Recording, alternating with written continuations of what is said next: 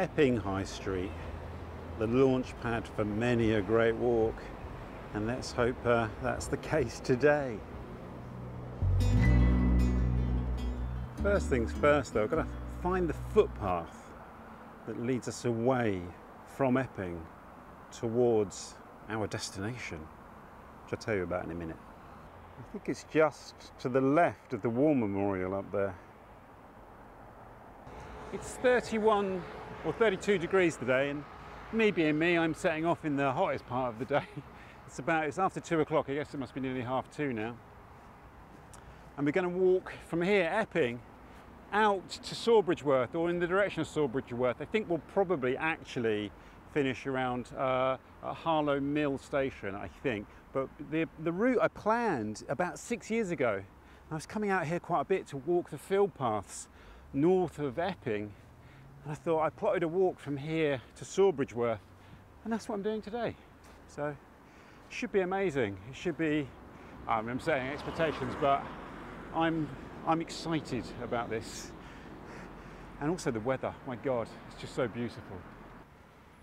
So we actually go just to the right of the War Memorial, further up the High Street, and the path should be on our left. I've taken this path before, but so hopefully it will come back to me.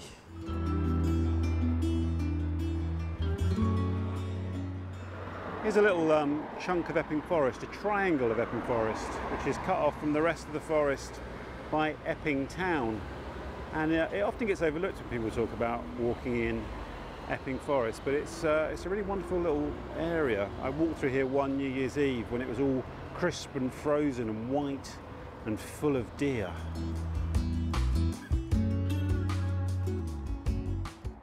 So here is a public footpath that leads us towards Thornwood and Thornwood Common. Ah yes, I remember this path here. Fantastic.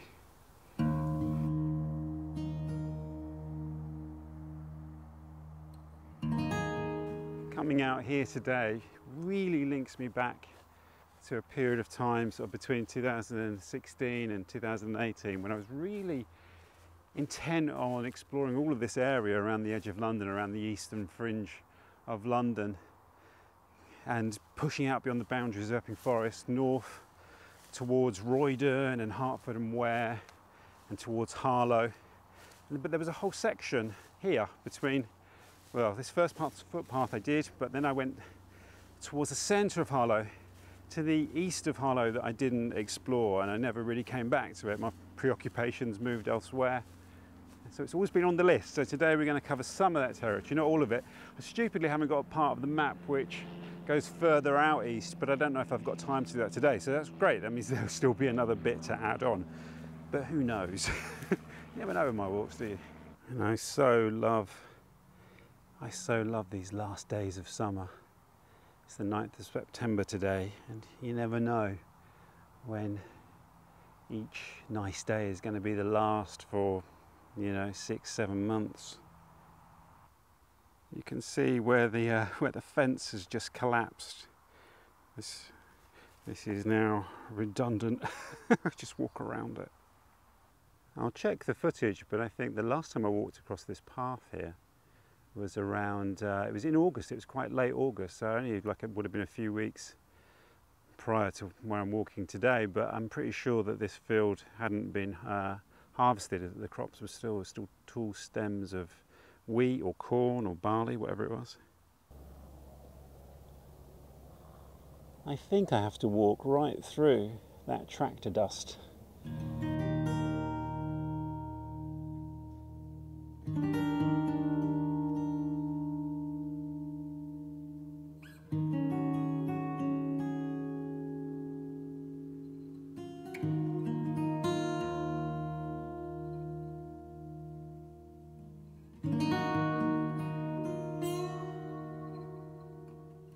See how kind of parched the ground is here. So dry. We've got a real burst of beautiful hot weather.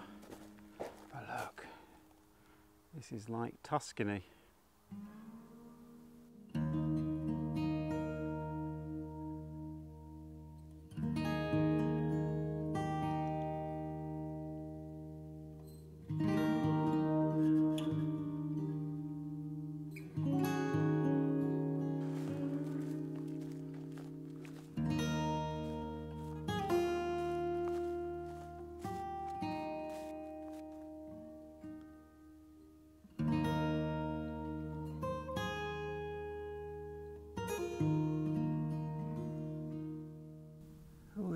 beautiful fields here and hedgerows. This is London's countryside.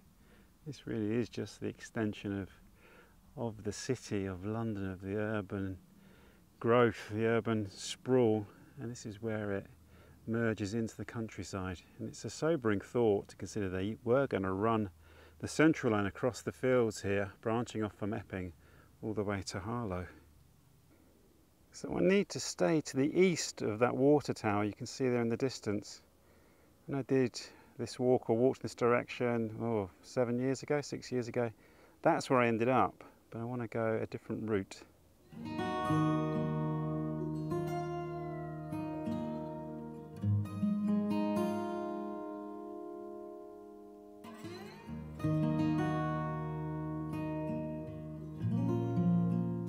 My word, it is really hot. I thought there'd be more shade out here than there is walking across the fields. I think it might, well actually no, it might not get any different. I'm right out exposed in the sun.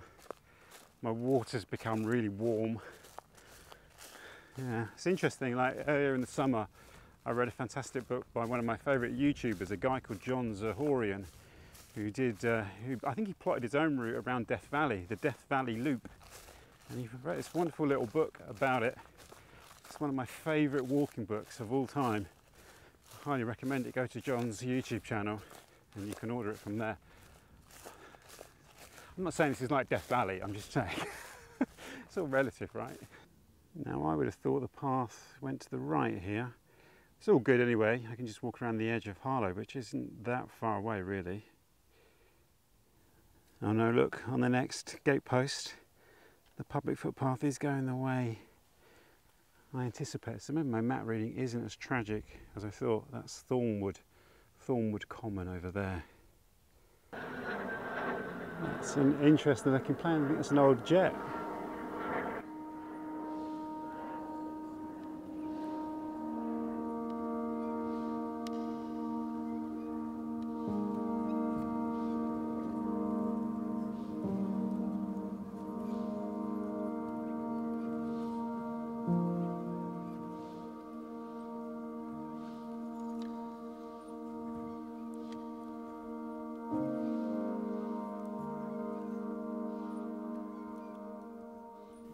What I love about the detail of the Ordnance Survey maps is this little pond here is marked on the maps. It must be a little spring-fed pond, and there's another one at the other end of the field, I think.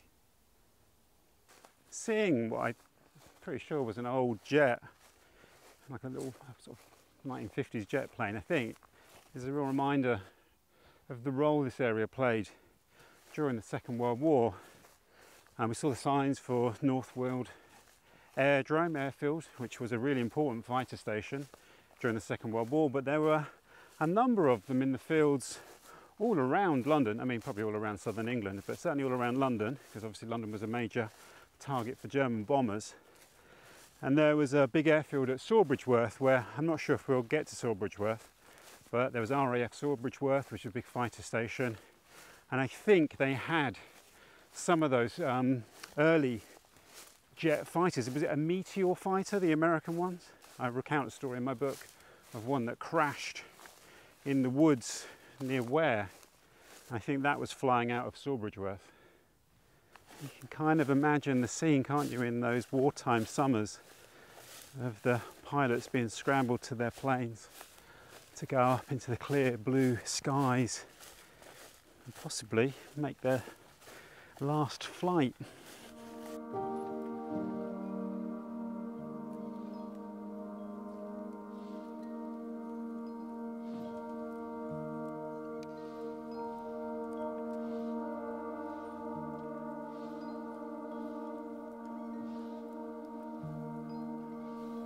I'm getting quite strong memories now of the walk I did 6 or 7 years ago. I remember this little diagonal path here. The path is marked with borage, which is great, but the problem is the borage is full of bees. So I don't particularly want to walk through a whole load of bees, disturbing the bees. They've got very important work to do, the bees, gathering all that nectar making honey, pollinating plants. Trying to remember the story about these tracks here. Now I will recount the variations running through my head. One is that, a very simple one, that one of these was going to be the route of the tube line that linked Epping to Harlow. And another one is that something to do with road signs that were put here to confuse any invading German army, and that they were here, maybe they were here when I came, or maybe they created a misleading road to lead them into the wrong place. Something to do with wartime shenanigans anyway. And I think the third thing was one of them follows the route of a Roman road through to the Roman villa at Harlow. Of course, all of those things could be true, and they could all be wrong. But, you know, some of it relates to some of the roads around this area. I got that from a gentleman I bumped into here at the end of this road, and he was walking his dog along here, a local man. I think he might even be the farmer at Orchard Farm, in fact.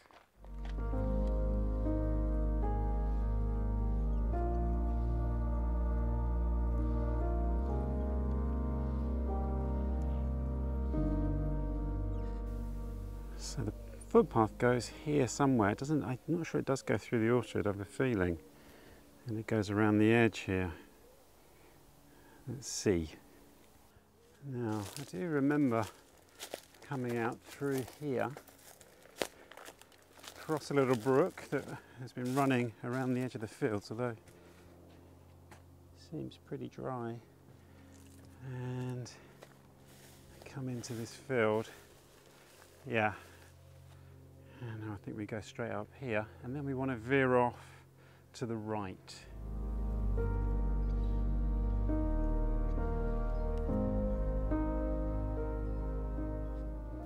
From a distance, this didn't look particularly promising, but you can see that they've left it open here for walkers to pass through, which is nice. So that is the public footpath, which is great. Wow, hot. We now have just a short section of road walking, and then I branch off towards, I think, Latin Common.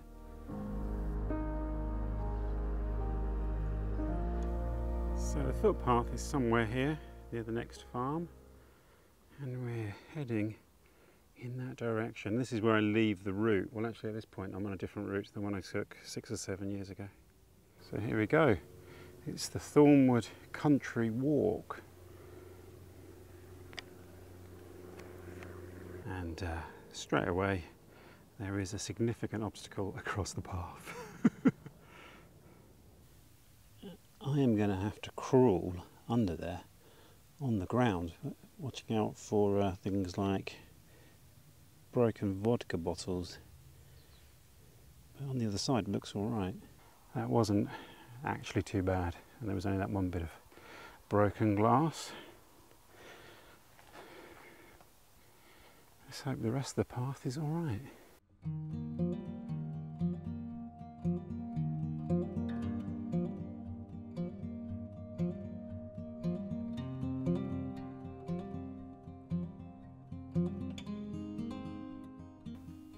And we are to the east of the water tower, which to me feels like an enormous success. That water tower is on the edge of Harlow, one of the villages anyway, on the edge of Harlow. And I was heading the direction where I'm going now when I did that walk and I went over there, but I went wrong near Orchard Farm. So the fact I'm here feels like a big success, even if it all goes pear-shaped after this. So here we have choices. I think we're going to take the path that basically carries on, but to the right we have the Stort Valley Way, and the walk I did along the River Stort navigation is one of my all-time favourite walks. But I think that's going into bigger loop. I think we're going to head in a more direct route towards Harlow. It's funny the way the landscape plays tricks on the memory, because actually I think I did come this way and I turned left there towards the water tower. And there's a moat in the undergrowth over there on the far side of this field.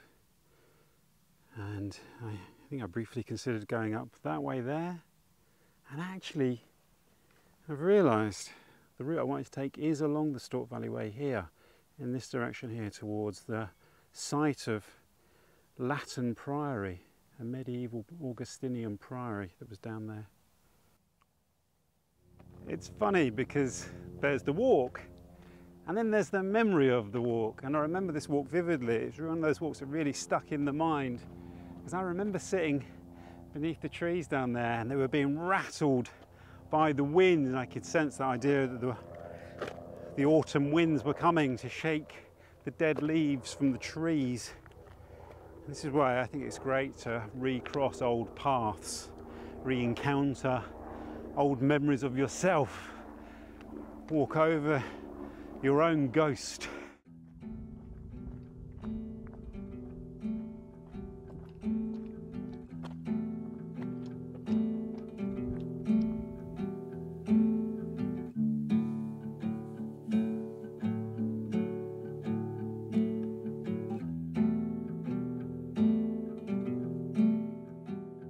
So somehow at this time my mic seems to have stopped working for a short period. Don't worry, it's coming back any minute soon. But basically what happened was that I decided to take a detour to go and look at the site of Latin Priory.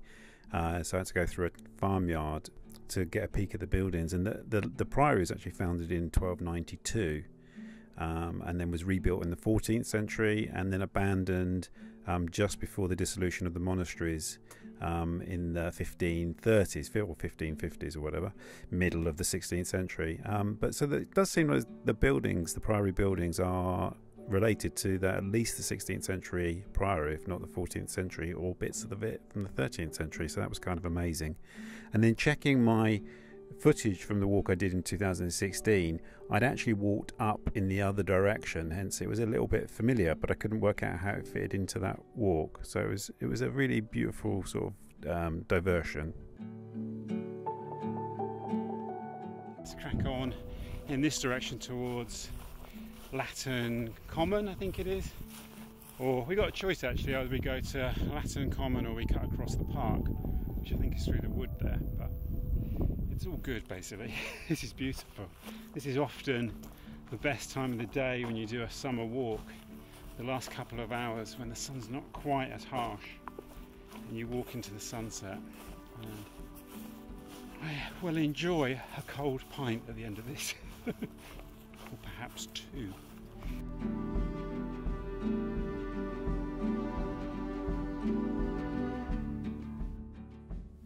It's really lovely to be going through a little corner of woodland here. A great view over the edge of Harlow here, Harlow New Town.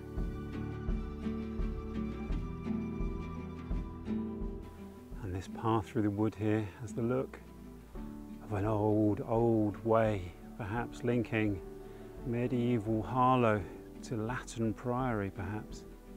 Imagine the monks shuffling along here. Look at these dead straight pine trees here in the middle of the wood.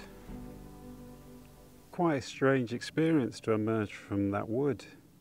And there are houses here. We've obviously hit the edge of Harlow, and I think this is Latin bush, which is great. Wow, something magical about it. And Harlow New Town was the work of the great architect Frederick Gibbard, and we were down in Crisp Street Market just last week, in fact last Saturday, a week ago, which was also designed by Gibbard, and the Lansbury estate as well. So we've done back-to-back Frederick Gibbard walks, you could say. I've never actually seen Harlow in the daylight. When I did the walk before, I arrived here in the evening and it was dark when I hit the edge of town. The idea of this walk is to skirt the, go around the outskirts of Harlow, but who knows? What I do know is that this is heavenly here. What a gorgeous spot. I don't know if this walk will survive the first encounter with a pub. It's so hot, I'm starting to feel it a bit now. Because my water is like the temperature of, you know, warm tea, basically.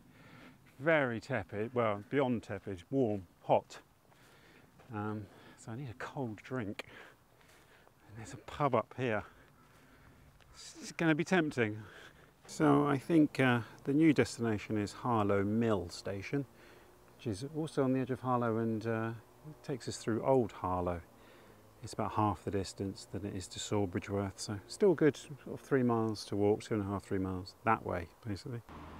I think the original idea for Harlow New Town was it was a place for Londoners to move to escape the kind of war-torn, bombed-out London, inner city London. People moving from places like Islington and Hackney and Dalston, the Somers Town, that kind of part of London, which was in bad shape after the war. And it's still a place for Londoners to move out to. Harlow is still growing. It's one of the major centres of house building, I think. This is a great track running behind the houses here, a cycle path.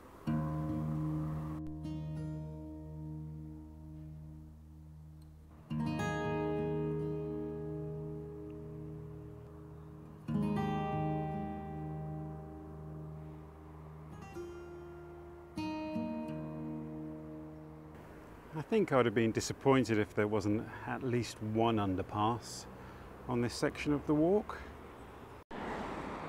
That was an interesting crossing coming off that mini roundabout there, because you just have to take your life in your hands and just run, because look, when the cars come around there, you've got no idea whether they're going to turn up this road or just carry straight on, so you just have to kind of run and hope.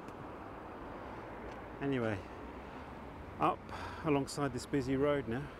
When you get to this stage of a walk, as soon as you see the station on the map and you're heading in that direction and that's your goal, and you're a bit tired and you're thinking about having a drink at the end, at this point, any drink, you know, you kind of just want to get there. You kind of then know you're just picking the quickest route rather than thinking, oh, maybe I could take an interesting detour, particularly if the route is like this.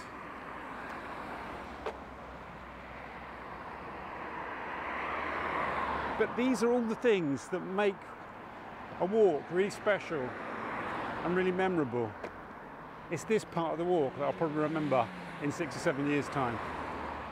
And straight away after I say that, I decide to take a bit of a detour down here. It doesn't have that much on, and it's a nicer route, I think.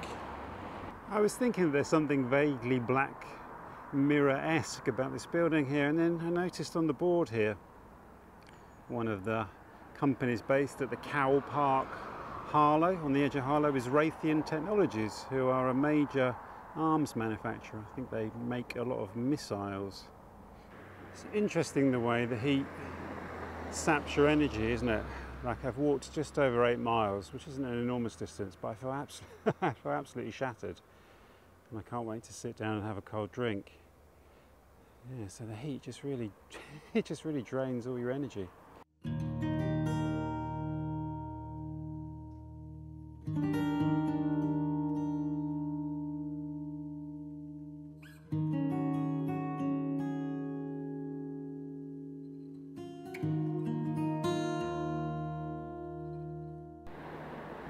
Yet another mini roundabout. I'm not sure how many that is now on this walk around Harlow. It's about the 8th, I think. Is Harlow famous for its mini roundabouts? I think it might be, mightn't it? I know my American viewers are possibly slightly confused by these odd things that we have at junctions. Anyway, the significance of this mini roundabout is it's the last one before a pub. So this is now Harlow Old Town. People sometimes forget that there was a town here before Harlow New Town was built. There's actually even burial mounds here and Roman remains, a Roman villa. So it's just, you know, it's a place of antiquity.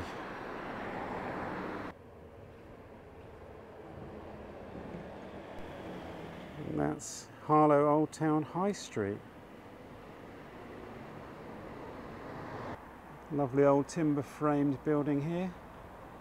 On the street where I think there's the pub that I'm going to go to. The Crown is down there somewhere. Just take a quick look at the high street first. Lovely smell of charcoal smoke from the kebab shop. Harlow is known for its sculptures. There is a sculpture trail you can do around Harlow. And here is one here. It's called Core by Betty Ray in 19 I'll put the date actually, 1953 or 1963. Lovely old timber building. And I'm hoping that's going to be my pub. This has got to be the most eagerly anticipated pint I've had for quite some time.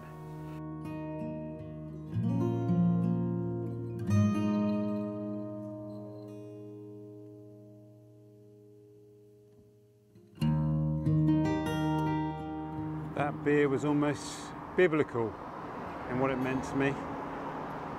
But now we're at Harlow Mill Station and the journey back to London. I've got about 15 minutes for the train back to London. Could have done with a can for the journey really, but there you go, such is life.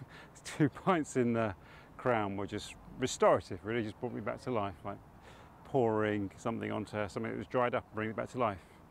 Whatever the analogy there is. But anyway, thank you so much for joining me on that walk. What a golden walk it was. It was an amazing experience for me to partly retrace old steps and then partly discover new ground and new land and finally see Harlow New Town. Obviously we've got to go back to Harlow and do the sculpture trail and all that business and do a proper Harlow walk. But yeah, I'm so glad I did that walk today. Really lovely. Well, maybe it's not the end of the summer. It could be the end of the summer, maybe it's not the end of the summer. As I always like to say, I look forward to seeing you on the next walk, wherever that may be. By the way, I've just ordered the first printed proof copy of my book. If that is good, if I'm happy with that, the book will be in production.